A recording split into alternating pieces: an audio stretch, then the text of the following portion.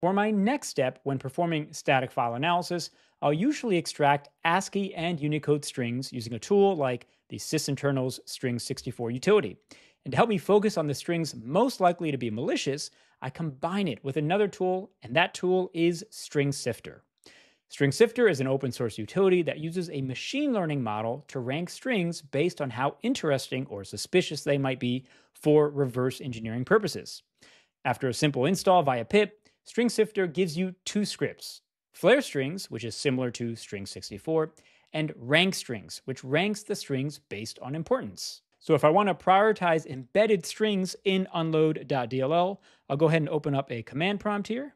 So I'll type strings64, which I already have in my path, followed by no banner so that it doesn't display the EULA information, followed by unload.dll.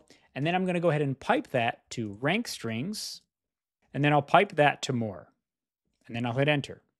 So the output puts the most relevant strings at the top. For example, I see a DLL referenced here that is often used for internet connectivity. I also see a reference to a DLL name here that could refer to maybe the developer's internal naming of this DLL.